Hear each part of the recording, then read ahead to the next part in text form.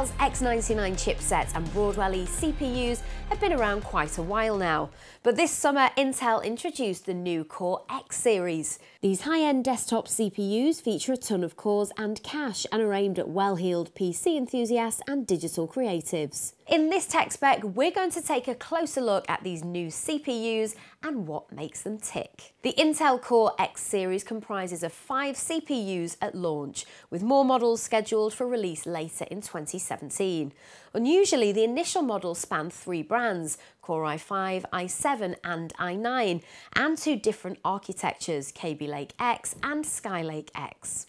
The first 2 Core X processors use the Skylake X architecture, which means like Skylake CPUs such as the Core i7-7700K, they only support dual-channel memory and 16 PCI-E lanes. However, with 4 cores, the new Core i5-7640X and 4 cores plus HyperThreading Core i7-7740X are a lot more affordable than other Core X CPUs. Unlike standard Skylake CPUs, the new Skylake X CPUs use the same new LGA 2066 sockets as other Core X CPUs, so you'll need a new motherboard based on the Intel X299 chipset. With Intel disabling the onboard GPU in the factory, plus the larger heat spreader of the LGA 2066 socket, Skylake X CPUs are great for overclocking too.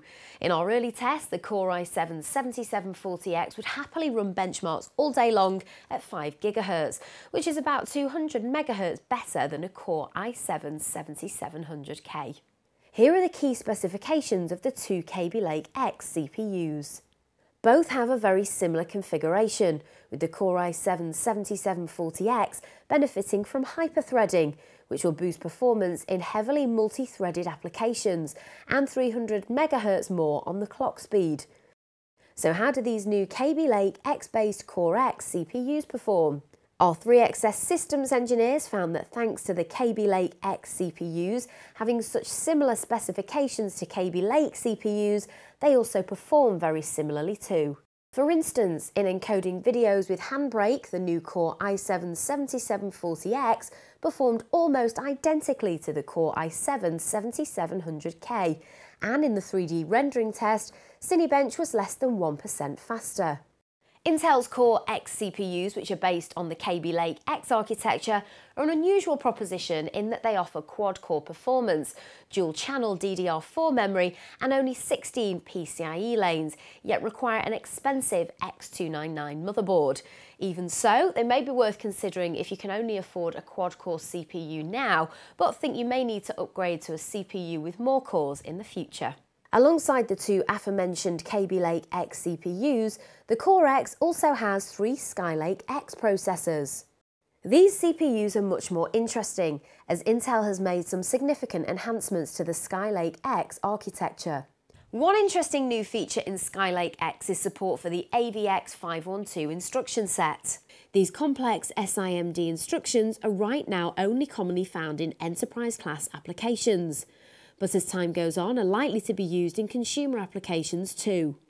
The Core i9 CPU goes one stage further and has a dedicated ACX512 unit, though this consumes so much power that the CPU may not be able to turbo when processing AVX512 instructions. Skylake X CPUs also have double the number of vector data registers as Broadwell-E processors, with each register being double the width for an approximate 4 times increase in throughput. Intel has also reworked the cache configuration in Skylake X CPUs. They still have 3 tiers of cache, but the relative size and operation has been changed considerably. For instance, instead of having a small 256 KB level 2 cache and a large 2.5 MB level 2 cache as previous Intel CPUs have had, Skylake X CPUs have a much larger 1 MB level 2 cache and a smaller 1.375 MB level 3 cache. This means that more frequently used data is stored closer to the CPU, and as a level 2 cache is much faster than a level 3 cache, this results in higher overall CPU throughput. Skylake X also features a new Interconnect for the cores, memory controller and I/O to communicate with one another. Instead of using a ring bus, the new system uses a mesh to link everything inside the CPU together. This new mesh interconnect has lower latency and higher bandwidth than the old ring bus interconnect and will make it much easier to add extra cores, which is important as CPU core count increases year on year. The new mesh design should also boost performance in applications that share a lot of data between cores. The initial lineup of Skylake X-based Core X processors includes 3 processors: the Core i7 7800X and 7820X and the Core i9 7900X. The common thread linking all these models together is support for quad-channel DDR4 memory and unlock multipliers for huge overclocks. But thereafter the specs differ in terms of the number of cores, cache and PCIe lanes, as detailed in this table. One thing to watch out for is that only the Core i9 7900X has 44 PCIe 3.0 lanes, an important consideration if you're planning on using multiple graphics cards. So how do these new Skylake X-based Core X CPUs perform? In heavily multi-threaded tasks such as video encoding and 3D rendering, the Skylake X CPUs are incredibly fast. For instance, the flagship 10-core Core i9 7900X finished the Cinebench R15 rendering test with a record score of 2,180.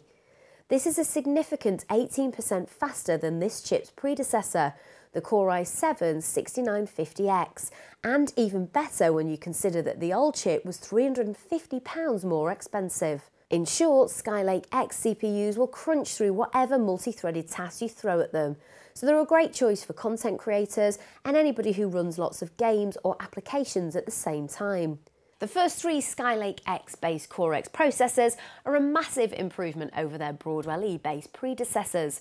They're overclocked higher, so perform significantly better in single-threaded and multi-threaded applications, and are much more competitively priced too.